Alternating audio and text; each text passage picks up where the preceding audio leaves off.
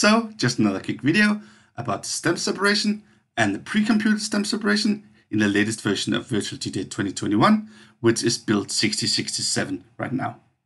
So, of course, you probably already know about the stem separation that separates the track so you can take away or isolate parts like the vocals or the beat. So if I, for instance, load a track here, a regular track, you can see it loads instantly, and then because it's a pretty slow computer, it spent some time doing the stem separation, which is what you can see visually here. So now it's ready with the stem separation. Of course, that cannot be pre-computed, and in one of the latest versions, that got its own icon. So you can see now that these little things with the blue dots on it here, that has pre-computed stems. So if I load one of those tracks instead, you can see that the stem separation is really fast.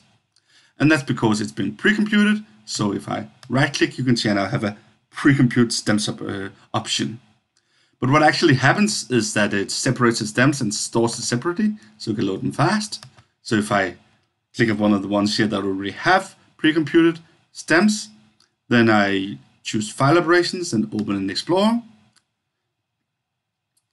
And then you can see that what it has is it had two new files, one for each of the separated stems tracks here. So this track has separated stems and this track has separated stems, pre-computed. So it has these little new files called VDJ stems as extension. And you can see they're actually pretty big because they have the separated audio inside of them. So that's of course nice. And you can see that on the icons, but you can only see that in the current folder. So what if you want to find all of them?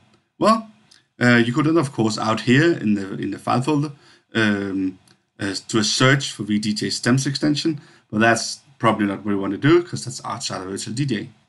So what has happened is that we have a new action inside the Virtual DJ script language, which I can use in a filter folder. So if I add a new filter folder here, we can just call it pre-computed stems like this maybe. Oops. And then we of course need to see where we want it to look. So we'll just have it look everywhere in the database. And the script for is pre-computed stems. That's just the action. We need to actually ask it something, because if that's 0, then there'll be no pre-computed stems. But we want the ones that have pre-computed stems, so we'll say that to bigger than 0.